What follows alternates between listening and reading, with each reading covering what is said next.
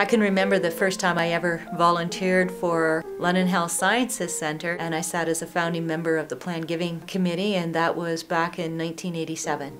Plan giving allows a person to give a gift that is substantially bigger than they could give by just paying cash out of their pocket. There are so many ways that you can give a planned gift, from the most common, which is just a bequest in the will, to giving a gift of shares.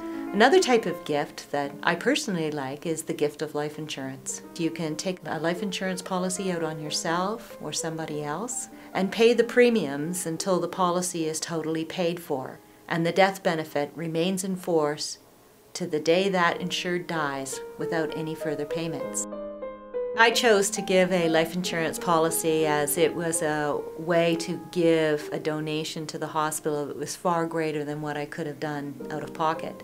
The premiums that I paid for the life insurance policy were a fraction of the total benefit that the hospital will ultimately receive, and it allows me to leverage those payments to provide a gift far in excess than I ever thought possible.